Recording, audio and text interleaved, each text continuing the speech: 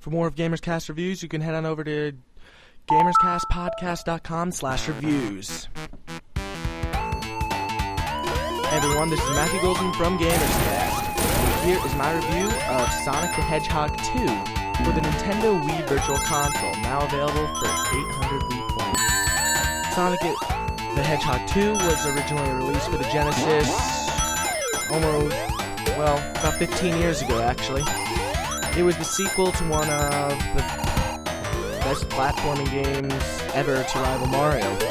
And I'd say the sequel is a lot better than the original.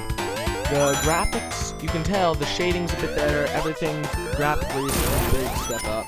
Though, at first, it may look very similar to the first one, because essentially it is very similar. There's actually a lot going on here. There's more depth to the levels,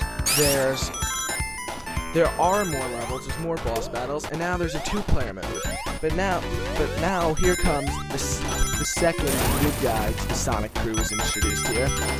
This is Miles Tails Prower.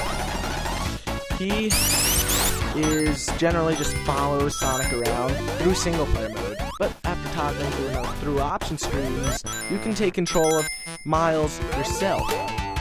But he controls very similarly to Sonic, and the only real difference is he gets to hover with his tails. You don't really have much control over this. That's an innovation left for Sonic the Hedgehog 3. I'll be reviewing that one soon as well. And the two-player mode is a great innovation as well, as you generally have the screen split horizontally into two sides. And one player takes control of Sonic, while a friend takes control of Tails, and you race through the level to see who gets to the finish line the quickest.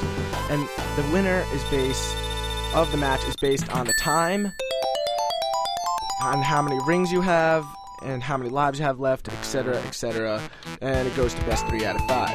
There's loads of new features here, including Sonic's signature new Spin Dash move, which is done by crouching down and quickly tapping B to shoot out in a giant blast of speed. All in all, this is a very solid sequel. The gameplay is improved, the presentation's improved, and there's even a few more unlockables than last time. It's a great title, and if you haven't picked it up in several hundred ways before, or have never seen it or played it before, now's a great time to do it. 800 Wii points isn't much of an asking price.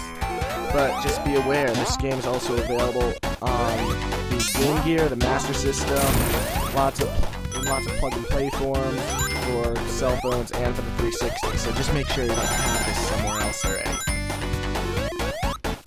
And so, Sonic the Hedgehog 2 gets a 9 out of 10.